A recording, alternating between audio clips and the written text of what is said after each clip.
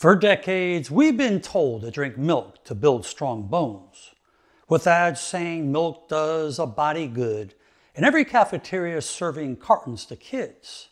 But what if I told you that much of what we're taught about milk is more about marketing than science? Today, I'm going to break down what milk really does in your body. And I promise what you learn may change the way you look at that glass forever. Now, let's start out with the most common belief, that milk builds strong bones. Yes, milk contains calcium, but here's what the research actually shows.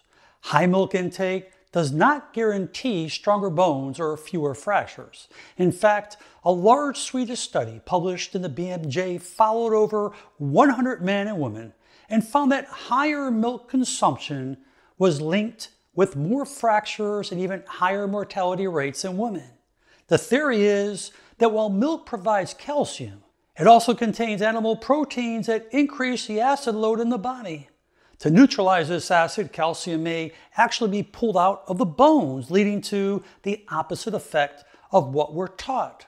Now, that doesn't mean calcium isn't important. It absolutely is, but the source and how your body handles it matters. Think of your bones like a savings account. If deposits and withdrawals are happening at the same time, you don't always end up with more money. Now, let's talk about digestion. Around 65% of the world's population is lactose intolerant. That means the majority of adults lack the enzyme lactase to properly digest milk sugar. The result? Gas, bloating, diarrhea, cramps, symptoms many people blame on other foods when milk is the real culprit. Beyond lactose, milk proteins themselves, casein and whey, are common triggers for allergies and sensitivities. Casein, for example, can act like gluten in sensitive people, promoting inflammation, skin problems, or even respiratory issues. And some studies show that cow's milk proteins may stimulate the immune system in ways that worsen acne, eczema on the skin, asthma in susceptible individuals. That's why many people notice clearer skin or fewer respiratory issues when they cut dairy. And then there's hormonal effects. Milk naturally contains bioactive hormones, and it stimulates the release of IGF-1, insulin-like growth factor. This is important for growth in children, but in adults, elevated IGF-1 has been linked to higher risks of certain cancers like prostate and breast cancer. You need to think of IGF-1 as fertilizer for cells. It helps them grow, but if cancer cells are present, they can grow too. Now combine that with the calories from milk and cheese, and now you can see why overconsumption becomes a significant problem. But here's another layer, inflammation. We know inflammation is linked with all diseases. Many studies, including the research in the Journal of Nutrition, and clinical and experimental allergies shows that dairy can trigger inflammatory responses in sensitive individuals. And remember, chronic low-grade inflammation is a driver of many health conditions, from heart disease to diabetes to neurodegeneration, degeneration that takes place in the brain. And this is why some people who remove milk from their diet report reduced joint pain, less bloating, and more energy. So does this mean that all dairy is bad? Not necessarily. Fermented dairy like yogurt and kefir are often better tolerated because the bacteria break down the lactose. And they could even provide probiotics that support our gut health. Cheese in moderation may not cause the same issues depending upon the person, but drinking large amounts of milk daily, as we were told in the past, may not be the healthiest choice for many people.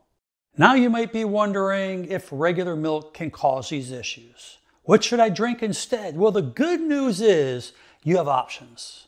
If you enjoy daily fermented choices like unsweetened yogurt or kefir, these are usually much better tolerated because the natural bacteria break down lactose and even give you those probiotics for your gut health. But if you'd rather go dairy-free, there are plenty of different alternatives. Almond milk, coconut milk, oat milk, hemp milk, soy milk. They're all good options, especially if you're drinking the unsweetened versions. Now, each one of those has its own nutritional profile, and many are fortified with calcium and vitamin D to support your bones.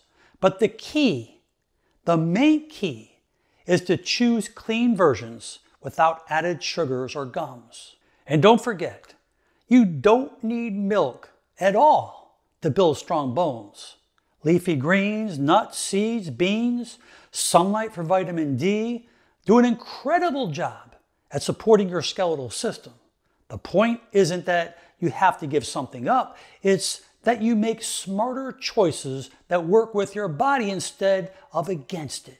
So here's how I want you to interact with this. If you still drink milk daily, which many of us do, pay close attention to your body. Notice if you feel bloated, gassy, congested, or having any type of skin flare-ups. For 1 week, remove milk and replace it with water or non-dairy alternatives. See how your body responds. It will teach you more than any advertisement ever did. And if you're worried about your bones, remember that calcium is abundant in leafy grains, almonds, sesame seeds, and fortified foods.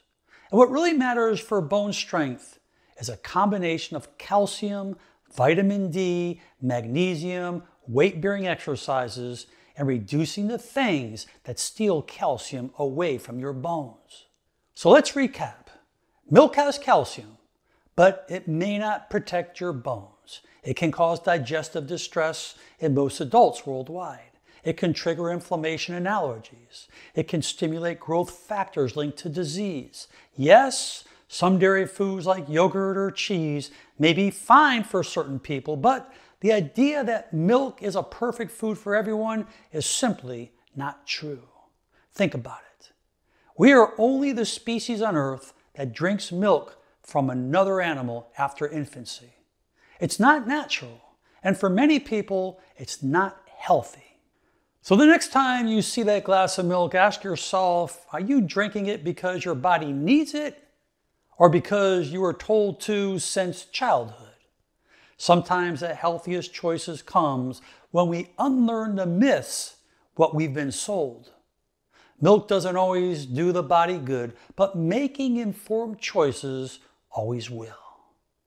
I hope you enjoyed this video, and please share it with your friends and family, leave your comments below, and most important, make it a great day. I'm Dr. Alan Mandell.